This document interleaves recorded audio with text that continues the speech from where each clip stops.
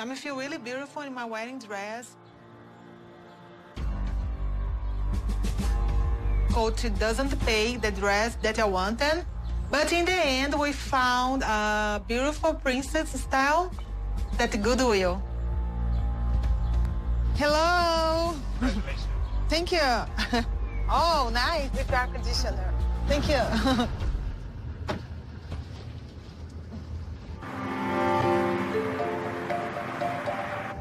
I'm happy that I make it up with Debbie, and I feel that she will support me today. But honestly, I'm thinking about what happened with John. And I told to John to don't come to my wedding. But John and Leah is the only family that Debbie and Coach has in Vegas. So he might come, and I don't know what the little snake will say against me. And if someone attack me, I'll attack back. Hello, folks. Papa Ron here, and my daughter Trinda. And the big day is here, Trin. Larissa is finally getting married. And what's interesting about that is that they just had that big arrest. Wasn't it the night before this? Yes. That Colty, she was flying on a fit about something. Colty calls the police. They come out. And procedure is that if they get called to a domestic violence case, that they arrest, even if it's the state that is now pressing charges and not the domestic partner, which would be Colty. Well, because Cole ended up calling the cops back and saying, never mind, don't come. And they still showed up. So now he's not charging her. The state of Nevada is. So how did she get bailed out that night by Colty? It was supposed to be a 48-hour hold, but she ended up getting out 24 hours or something like that. Well, I did see the clip where she locks herself in the bathroom and he's trying to coax her out. You know, his demeanor's always this perfect level. You know, I never raise my voice. I never whine. His demeanor is always right, even keel. So he's trying to coax her out and she gives him the old up yours. Yeah. So anyway, what are we setting up here? The first clip? Yeah. Where she's at the getting her makeup done and stuff. And I thought you had a comment about her dress. Oh my gosh. Okay, so I love when she's coming out and she says that she got her dress at the Goodwill. Okay. Oh my gosh.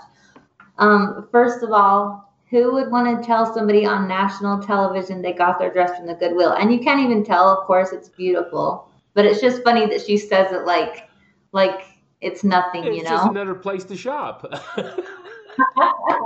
Well, what gets me is, Colty's hands in this. That guy is such a tight A. I just can't believe it, I know. Anyway, let's run with the clip.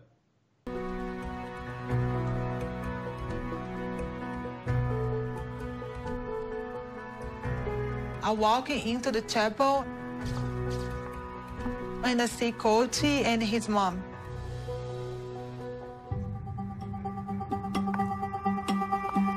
And then I see John. I'm shocked. I have no doubt that John and Leah against me. If John wants to argue to me today, I will defend myself. But when I look at Colty, I realize that the more important is I feel really happy and completely in love. I feel relieved to finally get married. Thank you, friends and family. You may be seated.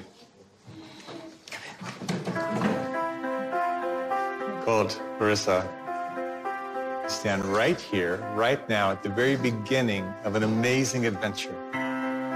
Wow, Trent, she does look good in that dress. I mean, her face is on her. She looks really good. But the one thing, folks, that we're not showing you is that Colty went ahead and invited his cousin John and his wife to the wedding without telling Larissa. Now, I don't know where these guys are and what Looney Tune city they live in. But honestly, the only reason I think he ought to invite John to this wedding is so he could smack him upside the head for disrespecting his wife at the party and all. I don't know why he keeps thinking he needs to match these two together. I know what he says at the wedding, that he needs a wife and not some child that's going to fly out of her temper. Man, she had every right to fly out. She's the queen. I mean, well, no, and what the horrible thing to me about it is she's walking down the aisle, and you can just tell that she's nervous at her own wedding. And so she's walking down and seeing if he's in the audience, and of course he is, you know. Like, you shouldn't have to feel stressed out like that at your wedding. How could she not see him? There's only 6 guests there. Oh my gosh, is that not crazy? They rent out this huge place, and then there's like 5 people in each wedding. Well, that's how you know that that's why they're on the show. Why don't they just go to a justice of the peace and do it? It's like they spent all this money to have 6 people come and view this. I know. And then where did this guy get his suit? Oh my gosh. Okay, when he is like standing there, he has a wedgie. His pants are way too small. They're screaming, "I don't fit you." It's just so bad. He must have bought that suit 10, 20 years ago. And then John's outfit, board, like swimming trunks, they look like, with a work shirt. Oh, John, yeah, I know. Yeah, and it's just not just a wedding, but it's a wedding that's on national television. You think you would have dressed up nice, you know, you're going to be on TV. Hello.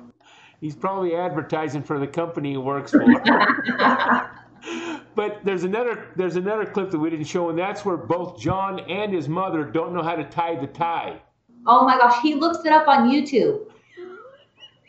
This guy's a goof, man. Okay, I just want to say my favorite thing about the whole wedding was definitely Colt's suit.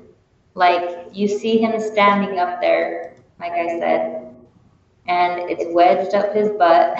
You can see his whole face. Like, don't you normally go get your suit tailored, you know, and like to fit you? Especially, like I keep saying, it's on national television. It looks like he's had this suit for 15, 20 years. He at least could have went and rented a tux. That's not much money. I know. You know. He saved a bunch of money on going to the Goodwill for. Maybe he bought his suit at the Goodwill. Who knows? Yeah, they went shopping there for their wedding. That's hilarious. I just don't get. And I know she's got a lot of problems too, but I don't know what she sees in this guy. Yeah.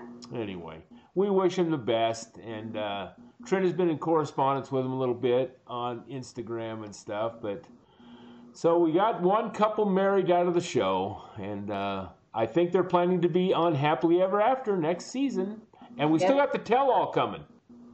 That's going to be a good one. Yeah, we'll be there, folks. Thank you. Good night.